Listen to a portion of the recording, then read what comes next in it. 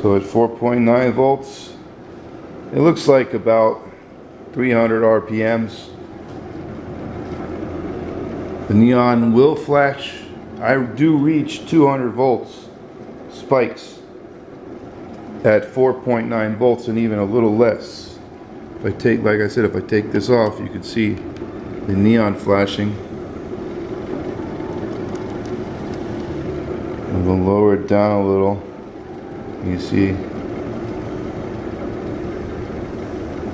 the neon starts to flash at 4.8. So I'm getting an average of 100 plus volts here on the spikes. You want to make it a little higher, maybe like right about there, so you get like a constant.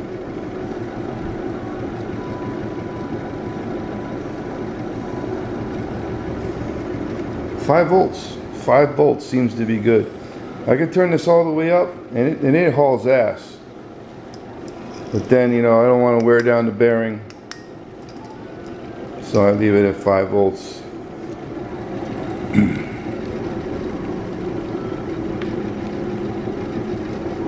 It's a ceiling fan.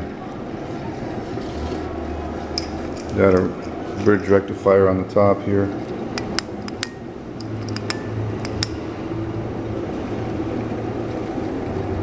Now let's see if the light goes on, the LED.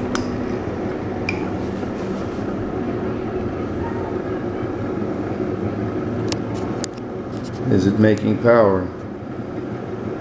Not fast enough. Let's turn it up a little faster.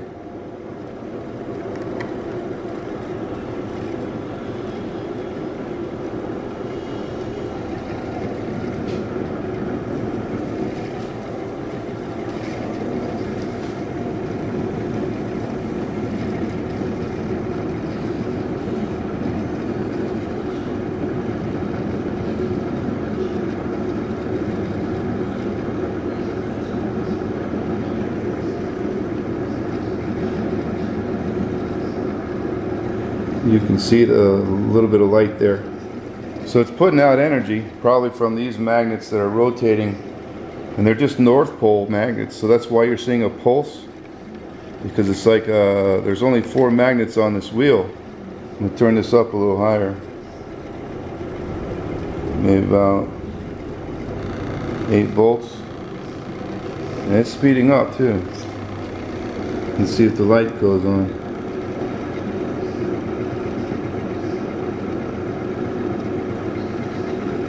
You can see it a little better now, the light. And you see how it's pulsing?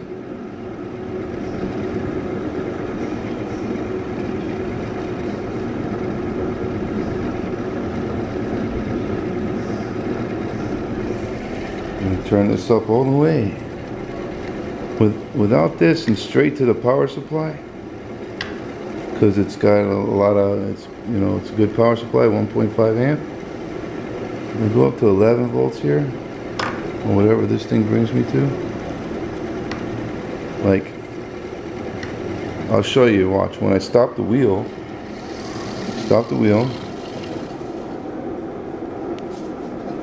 and you see how the power supply goes up to 11? That's because I'm not pulling any energy from it when I start the wheel. Now you see how the power supply drops to 10.5 or 10.7, 6, and 5. That's because it's starting to draw energy as it speeds up. And those pulses of light that you're seeing are happening from these 4 magnets on this wheel, penetrating this shell, which actually is a EMF barrier for the coils in here. And there's probably a small ring magnet in there that's not very powerful. If not, it's just a piece of metal, because then you can energize this coil to still spin it with no magnets in here. And I've seen fans like that. So I'm pretty sure that this ring is not even magnetized.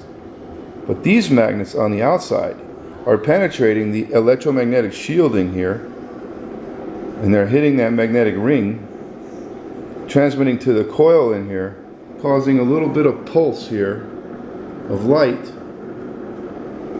because, you know, if I had the shielding gone and still had these attached while they were spinning, I would still have DC pulses coming out of here. So let's spin it up. You know, you see it'll start dropping. I'll stop it, it goes to 11. When I spin it up, it immediately drops because it's, you know, it's triggering transistor, sending pulses of energy to this battery bank. And you can see at 10.7, get a nice flash of light there. See that? Nice spike too. Nice. Well done, John. Nice, simple, very simple little circuit. Got to come up with more of these simple little circuits like the Joule Thief for DC to AC, which is another cool little circuit. I can show you with the voltmeter, but I'm not gonna. You're gonna have to take my word on it. There's about 8 or 9 volts of force happening here on each one of these stator windings, and the force is coming from my North Pole magnets, and these are just 50-cent magnets. They're not even neodymium. The force is coming from that because the stator is not moving in there, but these magnets are moving around and they're penetrating the magnetic shielding on this casing. I'm telling you, there's no magnets in this fan. It's just a stator coil. When it's energized, it acts like a magnet on the outer ring, causing it to spin. It's dropping down to 10.6, and here you can see the output, the pulses happening from my 50-cent magnets, which are penetrating, once again, they're penetrating the shielding on this fan, the exterior casing. My magnets on the surface there are causing that energy to happen here that you see. So that means, whoa, you see, nice and bright. There you go. There you go. It's about, I don't know, I gotta measure it. It's a small amount of energy. That's because the flux from my exterior magnets on this fan rotor are not really penetrating the inside disc that's in there. I didn't take it out yet. This is fan unaltered. Part 2 will be when I open this fan up, take out the metal disc that's in there, or leave it. Better to take it out because my magnets are penetrating this light casing here. If I don't take it out and I leave it, then I have to put magnets on the inside. It might be easier to just put more magnets on the outside and create a DC generator and keep, instead of 4 magnets, put 8. And let's see, that might be enough to create enough DC energy to run this circuit without a power supply.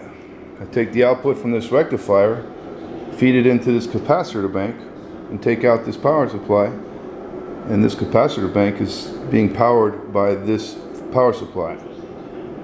And this capacitor bank also has a 1.0 kilovolt 9 nanofarad AC ceramic resistor mounted across it.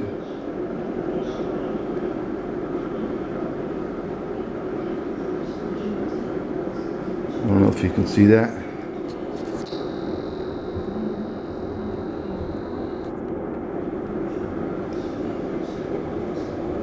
To catch the spikes so I don't blow out the capacitor or damage this capacitor, because this capacitor is only rated for 80 volts and that's rated for 1.0 kilovolts. So this will catch whatever spikes that come back to the power supply, because I've already blown a few power supplies. So I figured if I do this, I could not blow my power supply anymore. So part 2 will be, I will open this fan up, I will take the metal disc out of it, and I will place another magnet inside to strengthen the EMF hitting the stator. Maybe double up to 8 instead of 4, and keep this a monopole North Pole magnet, north facing outwards, and the south would be facing inwards. So let's see if the south pole generates enough energy to keep this monopole, north pole, this coil is facing north and against that magnet. So it's like when the coil gets triggered, it turns into a north field. The core does, the metal core. That metal core goes around the front. That would be the south pole. That's the north pole. Right down there, that's the north pole in there. You see the copper coated welding rods, and that's a north magnet. So when the magnet is spinning, it gets pulled to the core for free, right? And then when it lands over the core, the magnet transmits EMF through the secondary winding, which is the trigger winding, and that triggers the transistor to let power in a pulse fashion from the capacitor bank into the circuit to turn that core into a north pole for a pulse.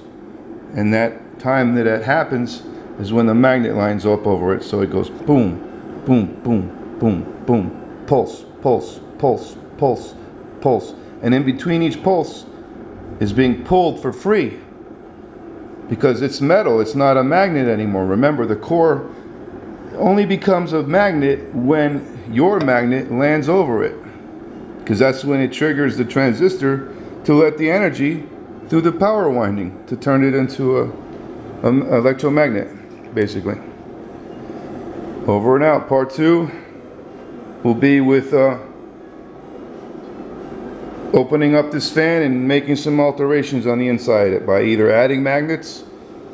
I'm gonna figure something out to increase my power output. Hopefully I can get this thing to run off its own energy. Once it reaches a certain RPM, I should be able to turn off the power supply and use the power coming out of here to keep it running. And then from there, I gotta be careful how much I draw out of the system so I don't lose RPMs. So you can do that with the Zener diode once you figure out your voltage output. Okay, later people. Bedini SG ceiling fan.